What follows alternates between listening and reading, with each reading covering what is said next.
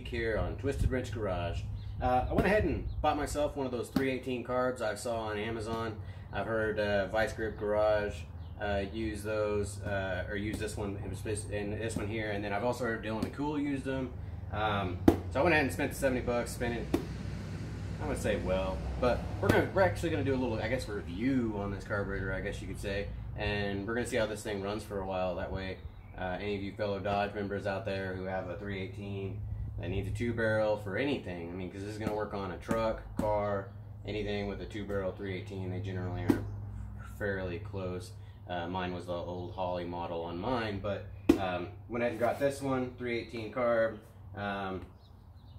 Carburetor, 2-barrel replica, 2-barrel carb, manual choke, but that's, you know, manual choke. That's just, you set up your heat choke from your intake manifold on it. But yeah, I think that's it. I mean, X00206XRFT, and I can put the part number in the bottom or let you guys know the part number if you guys need it. But this isn't for like an 86 and up or anything like that. This is actually for like a 70, 78, 79 model, I would say. Maybe 74-ish. It says it's the earlier model, but it does work on these trucks all the same. I mean, just one has more options than the other. This has less options than the one that I had, but I'm not using all those options, so we're not using that. But we'll go ahead and get this thing thrown on. Got some more parts in for the truck. You guys saw that in the previous video. The wheel studs that are the 3-inch studs, I still got to put those in, and I'm gonna have to get some different lug nuts to make those work, because my lug nuts are actually too shallow. So I'll have to get those too, but that's not really a big deal. But we'll jump right in. Alright guys, there's a new carburetor, and in the new packaging, a few things I'll have to move over for the breather to reattach. But this is from an older model, because you can't look it up for like an 87 and up Dodge or whatever. These are for like the 78 to like 82 or something. I don't remember what year it is, but I'll put the link in the description of where I got it, and the part number, etc. But you guys know how to pull a carburetor off. I'm just gonna go ahead and pop this one off, get this one on, and we'll give her a test fire. Alright guys, got it all changed out. The things you're gonna want to move over from your old carburetor, it's gonna be this hoop here. You just pull it off of one side and it unlatches. Then the other thing you're gonna want to pull off is this rod, 1/2 inch and 7/16. It'll unthread, and you can pull that off and move it to the new carburetor as well. But other than that, everything else fits fine. Alright, as you guys saw, I got that carburetor all changed out. Just like I said, there's a couple things you have to change over with it to make it work with your breather and such. But I've already gone through and I've pulled all the plugs out, and I'm starting to clean them off just with a wire brush, because obviously they're going to be fouled out. And I'll pull this last one out and show you.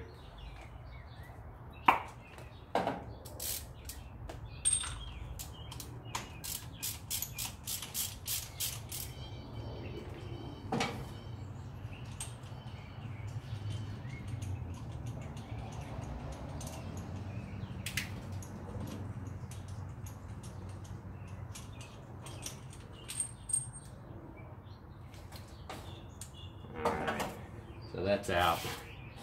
Give you guys a good view of this here, if I can. Move this way. There we go. You guys can see it's pretty black, and dirty, and just fouled from getting too much gas in it from that other carburetor. So go ahead and get this spark plug all cleaned up. See if I can get it to focus a little bit. Focus. But you guys can kind of get an idea. She's pretty dirty. So I'll get her cleaned up and I'll show you what it looks like afterwards, and I'll throw it back in. Alright, got it all cleaned up. Show you guys the after. Definitely a lot shinier.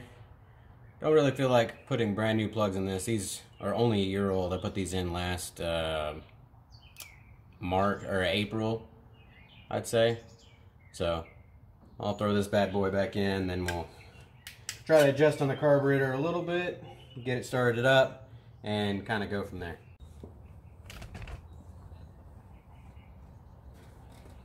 All right, got the carburetor changed, got the spark plugs cleaned, got them all put back in. I'm not going to readjust the timing right now. I set it to about 8 degrees whenever I set the timing initially. I'll fire it up. We'll try to get it tuned a little bit. It does need another oil change because the gas, or the oil's going to have a little bit of gas in it because it was flooding itself out. So I got the stuff to change the oil. I'll knock that out and get that taken care of later. You guys don't, I'm sure you guys don't want to watch me change oil, but let me go ahead and fire this thing up and see if we can get it tuned on a little bit.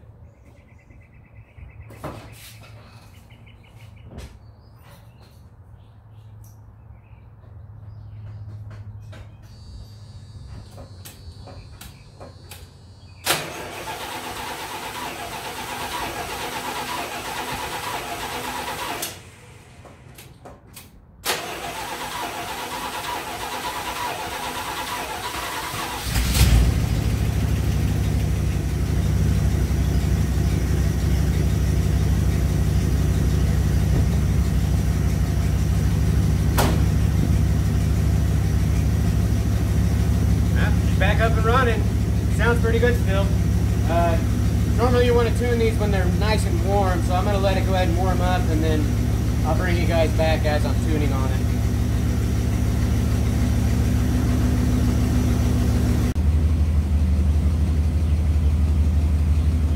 Alright guys, I'm pretty sure this thing still has quite a bit of fuel all up in the exhaust, and it's still wanting to burn a lot of that off, so I'm still getting some smoky after I've tuned it. Right now I've got the screws on the carburetor. I turned them all the way in and it didn't even die, so that kind of had my curiosity. Then I went ahead and turned them out. 2 turns on both sides. We're running like that for now. That's about where I started to hear some difference. I can go a little bit more open and it will rev up a little bit higher, but I kind of tuned it in where it's sounding about right. I don't have a vacuum gauge to test all of it, but I mean it's warmed up. Seems like it's running pretty good. I mean, I'm no tuning specialist. I'm not a carburetor professional or whatever. I just kind of know how to tune and tweak them just kind of by ear and, you know, whatever. But I'm really happy with the way it sounds. It still needs an oil change. I can hear the lifter tapping just a little bit because of the gas that's in the oil. But yeah.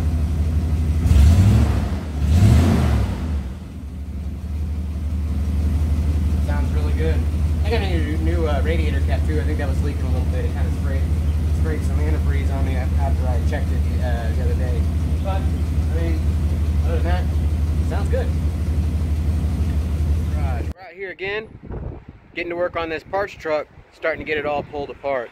We got everything pulled apart that we need to get off of it, and we're getting ready to start pulling the motor out completely. So we'll get that done. Alright guys, we got the motor and transmission completely out of this truck. I started getting the transmission pulled apart from the motor today, but I ran out of time, as well as the motor's locked up, so I can't get it rotated over so I can get the rest of the bolts out. But yeah, there you go. Transmission's out. It was really easy, obviously, because, you know, there was literally already nothing there. All I did was just unhook the power steering pump, hook the shift linkage, throttle cable, went ahead and got rid of the wiring harness. Got all that is gone. It's all sitting inside now. Got rid of the belts, fuel lines, all that's taken care of and off. There you go. You can see the wiring harness there. But the motor and trans are in the shop right now. But there you go. Truck's all pulled apart, ready for transmission to get put in. This black truck. So probably be back out here tomorrow or the next day, get working on it some more. There you go guys, transmission's out. So I got the pressure plate off as well, just in case I need it. Torque converter, and then there's the engine we pulled it off of. So I'm gonna go ahead and replace the seals on this before we put it into the truck too, front, rear, and shift shaft seal. So that'll all get replaced, so we have no leaks. And I'll probably go ahead and do a pan gasket and a pan filter on it as well, just to make sure everything is updated. But just wanted to show you guys what we're working with. All right, guys, we got it on the lift. He was able to get it in this weekend. Got the transmission right there. Still need to replace the seals and stuff, and we're also going to do a couple other things, because after we got it up on the lift, he noticed that freeze plug right there needs replaced. We're going to go ahead and replace all of them. So, and I'm going to go ahead and replace this too as well with the other one I pulled off. So we'll get to that. But overall, it's really a nice looking truck underneath here. I don't see any holes. Fuel tank. And that's to be determined when we get to that point. Looks like the pinion seal's been leaking. That's gonna need replaced too. Diff cover looks okay. I don't know about the brakes. We'll get to those as well. Probably need some new shocks. Again, I'm not lowering this one, guys. You guys can see fuel lines and such. See how it looks underneath here. Someone at one point put some cherry bombs on this, or glass packs, but the frame itself looks really good. Not seeing anything that's really concerning. There's the wiring to the transmission. Old oil filter there. I get up there and look at these while we're here. Those are the bottom of the head, or bottom of the block, sorry. Those look like they may need replaced too, so we'll see. Here, a little focus. Kind of curious if we should replace the rear main seal as well since we're here, but I just want to give you guys a little update of what we're looking at here. There you go. Went ahead and cleaned off the block numbers there so you guys can see what we're working with. We do have a 318. Just trying to figure out what year it was produced, because it may have been swapped out at some point in time in its life. 4006 730 318 1. I can't tell if that's a 6 or an 8. You guys tell me?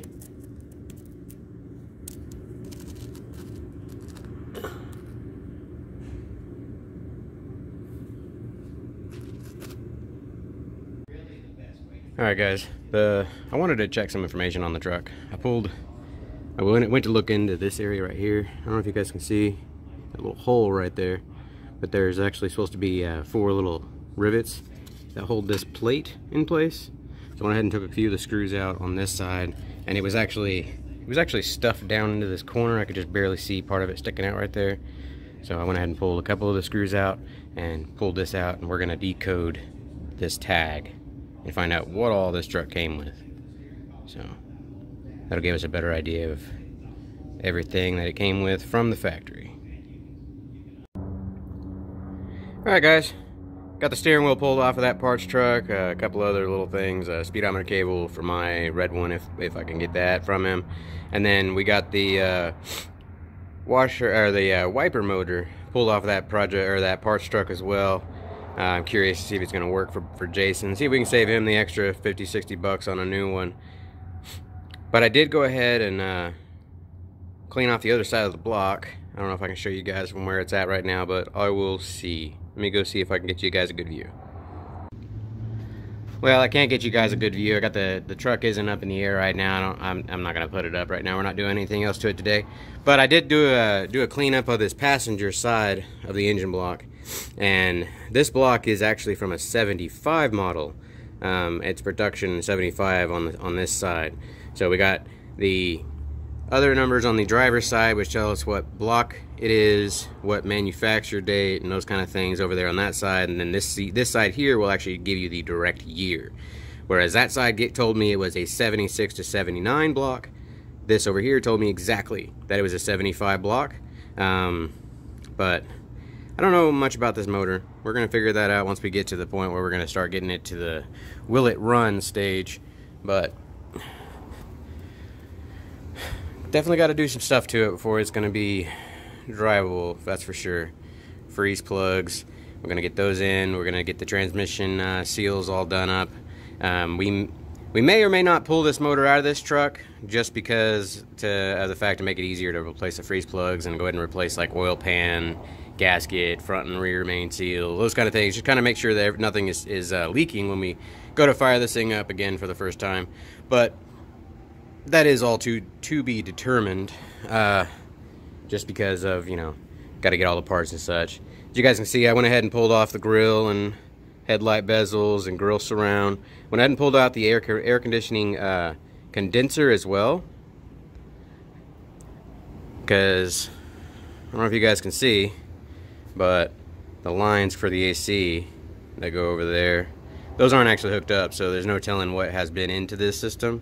So I'm not actually going to, I don't know that I'm necessarily going to use all of this stuff. Maybe later on down in the future I might go ahead and replace it and get brand new AC stuff, so that way I can have AC, because I'm an old fart and heat's really killer.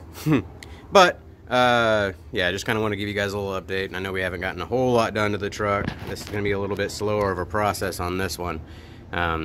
This one definitely needs a little bit more work than my red one did to get it up and going, but this should be a really good truck. I'm really excited to see how it turns out. It's going to turn out really, really nice. I'm happy. The step side, definitely one of my wants here lately. I've been wanting to get a step side. Wanted to get a short bed, but this long bed, factory black, it looks awesome. So there's a little update for you guys. Alright guys, a little bit of an update on the old Dodge Ram here. I believe it's an 81. I did decode the VIN number from the dash, but I do believe this cab may have been switched over at some point in time to an 86, because I did check the cowl tag underneath the wiper cowl, and the VIN number on that is actually for an 86. But this truck has title and everything, so everything is good there. It's just this truck has been ported together, as you guys can tell, from who knows how long, but should make a good rig. I know I haven't really done a whole lot onto it here, you know, this week. Did get a few parts for Jason's truck from a buddy of mine here. Those should help his truck out quite a bit. That wiper motor, he definitely needs a wiper motor, because his is not in there. It was out when we got it from him. Apparently, I'm assuming the motor's bad or whatever, but whether or not this motor's good or not, I don't know. We're gonna try it out. What's worse can happen. I do have all the brand new little rubber bushings that connect the arms to it, so those will all get brand new. I may record some of that and put that in this video as well, and you guys may see that. Alright guys, we're here again with Marshmallow. Did a few things tonight while hanging out with my buddy Jason. Got the wiper motor installed. Got that from my buddy Mike. Got the cowl installed with some screws, got the wiper blades installed, and it is working. So it is a used motor, but it is working. So we'll show you them working real quick, just to show off, because you know, why not? Bang bang, windshield wipers. He can drive in the rain now. How exciting! But little update for Marshmallow here for you guys. Oh, we also throw in that new regulator, because he was having some charging issues, and it was actually causing his engine to actually run a little weird. And when he hit second, it actually lost spark, because the alternator wasn't charging the battery up enough to give 12 volts. Also, with the new bushings on that wiper motor, I would suggest drilling the hole out on those before you put those in. I fought for like 2 hours trying to get those put in, and after finally deciding to go ahead and drill those out to the same size as what the wiper shafts are on those, it actually pushed in a little bit further and actually stayed in. Like I said, I fought for like 2 hours trying to get them to stay on, and I cut my hands all up from the cowl, but yeah, just a little tip for anybody that's going to be doing those in the future. There you go. Then the steering wheel, I'm gonna get that also put in for Jason, because he does not like that Grant steering wheel, and I may actually be able to put that steering wheel adapter to use in my red truck if I ever get a aftermarket steering wheel for that. So that might actually be a little bonus to him wanting to get another steering wheel. But I'm really, like I said, I'm really excited to see how this truck comes around. Might take me a little bit longer than it took the red truck. You know, it isn't at my house, it's over at my friend's shop's house, so I'm getting to work on it when I can here and there. Just trying to get as much done as I possibly can while also helping him out. He's a really nice guy. I really like him. He's helping me out quite a bit with this truck. I'm trying to do as much as I can to help him out as well. So I don't know if you guys need fire extinguishers or any kind of fire safety stuff, but that's what he does. A+ Fire and Safety. I will get some more information from him and see about giving him a little spot on my channel here, just as a little thank you to me, from me to him. You know, I may not have a whole lot of followers, but just getting his name out there, you know, on my channel, I think, just try to help, you know. So A+ Fire Safety, I'll get a card from him. I will upload that and give you guys his information if he wants me to share that with you guys. And we shall see you guys next week. Hopefully doing some more truck to this Dodge. I do have some stuff planned for the red Ramona, so hopefully I get some of that going here in the next few weeks or so. Sorry guys, again, I haven't really done a whole lot when it comes to these trucks because we are in the process of getting a home. We did get an offer accepted, so we may be moving by the end of this month sometime. So you know, I apologize if I haven't gotten a whole lot of content out. I have been super busy with everything that I've got going on with my life, and I'm glad to share it with you guys. So again, thanks for watching guys. Like, comment, subscribe. Tune in next week for some more footage. We'll see you guys then. Bye bye.